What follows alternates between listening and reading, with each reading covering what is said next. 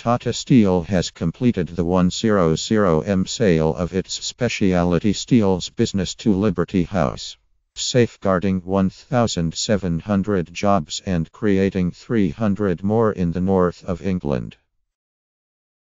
The deal secures the future of 5 UC sites in Rotherham, Stocksbridge and Brinsworth in South Yorkshire, as well as smaller sites in Bolton, Lancashire, and Wednesbury in the West Midlands. It also includes 2 distribution centres in China. Liberty House, the metals company run by tycoon Sanjeev Gupta, said it would invest up to 20M in new plant and equipment over the next year to boost competitiveness and overseas growth. Gupta said the deal represented a big vote of confidence in the future of British industry. He added, with the right business model and an innovative approach, the UC steel and engineering sectors can recover and thrive.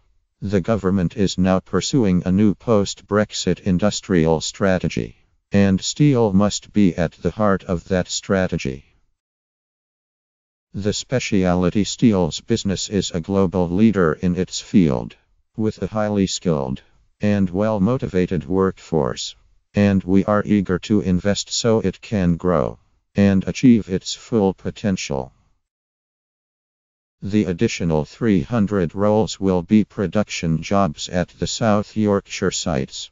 Liberty said it would increase output significantly at the electric arc furnaces, casting shop and bar mill in Rotherham, with bigger plans across the wider business in the coming years. Roy Rickhus, the General Secretary of Community, the Steelworkers Trade Union, welcomed the deal. The completion of the sale will bring some welcome certainty to a workforce has faced a tough time over recent months and years. It demonstrates, with the right vision, there are opportunities for the UC steel industry to grow. Tony Brady, the national officer at the Union Unite, said the deal brought to an end months of agonizing uncertainty for workers. This is a workforce which has done everything asked of them over the last few years to give specialty steelmaking a fighting chance in the UC. Liberty House's commitments on jobs and new investment are a welcome recognition of the skills of a dedicated workforce. India's Tata put the business up for sale last year after reviewing its struggling UC operations, which also include Britain's largest steelworks in Port Talbot, South Wales. Bimlendra Jha, the chief executive of Tata Steel in the UC, said the company had invested in the specialist steels business in recent years, giving it a sustainable future. The business will be known as Liberty Specialty Steels, with John Boulton appointed as chief executive. The acquisition makes Liberty one of the biggest steel and engineering employers in the UC with more than 4,500 workers.